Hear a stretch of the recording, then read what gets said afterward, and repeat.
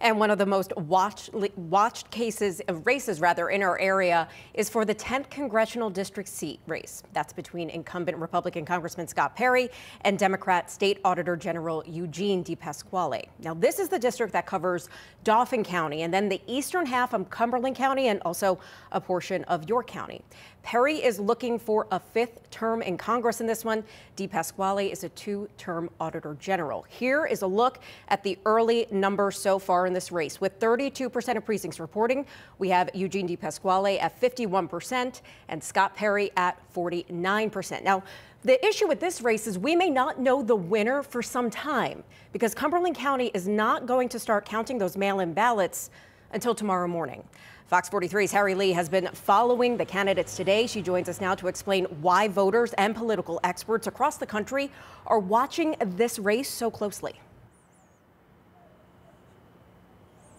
Well, all eyes are on the 10th district tonight. It's a competition between Republican Scott Perry and Democrat Eugene DePasquale. They are locked in a tight race, and some say it's seen as a bellwether for how the national election may play out.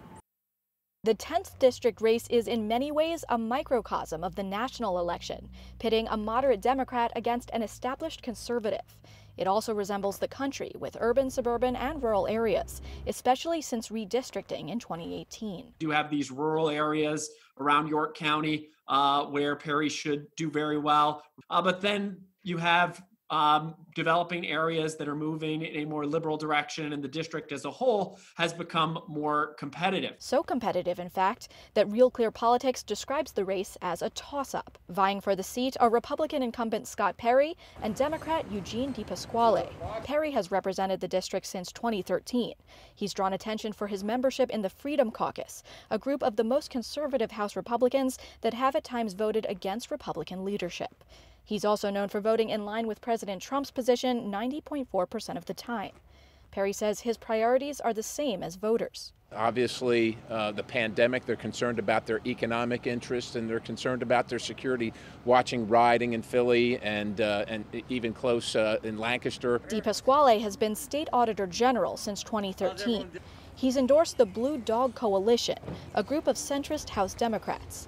He's hoping to attract moderate and independent voters by agreeing with some of President Trump's policies, but also taking more liberal stances on others. We all know that we've got to get this economy back up and moving. We still have to work together to get a vaccine. Both men spent Election Day out greeting voters and celebrating the democratic process. This is how we, in a civilized society, register our voice. This is how we settle our differences and settle our arguments. I believe I'm going to win, but regardless of what happens, I want everyone to vote.